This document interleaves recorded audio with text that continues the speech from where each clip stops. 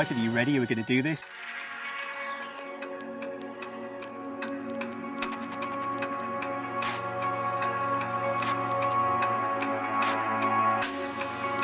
So here we are actually out in South Africa doing an operation for the team. We're running cars, we're running aeroplanes and sort of finding our feet.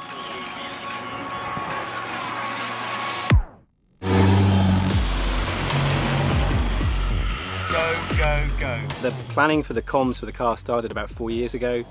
The relationships here in South Africa 2 years ago, and the last 3 weeks the guys have been working incredible hours to make sure we were ready to go here in the desert today.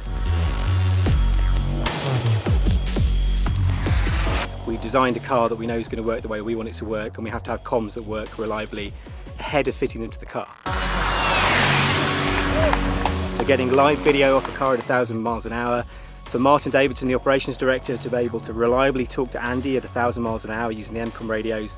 These are all safety critical issues, and that's our mission with a year to go, to make sure all of that works. You guys ready?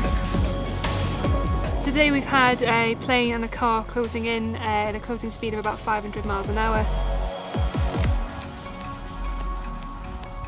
We've done that today to kind of simulate what sort of speeds Bloodhound could be doing next year. Just to make sure that everything we're planning to put on the car behaves exactly the way we expect.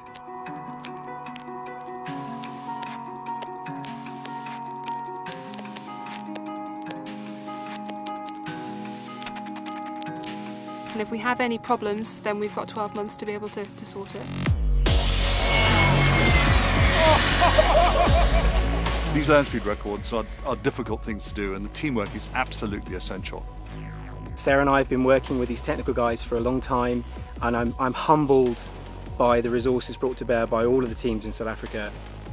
We know that one or two things went wrong, but these aren't things that are too serious, and they'll get fixed. Will we nail it in the next 2-3 weeks? Yes. So we'll be back before Christmas, and before the turn of the year the system will be signed off, and we'll start to integrate that system into the car next spring.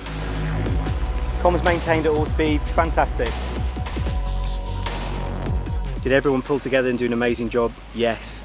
And the timing that we needed to do to try and optimise what we were doing today in the testing worked fantastically. It's been a fantastic learning exercise for everybody involved.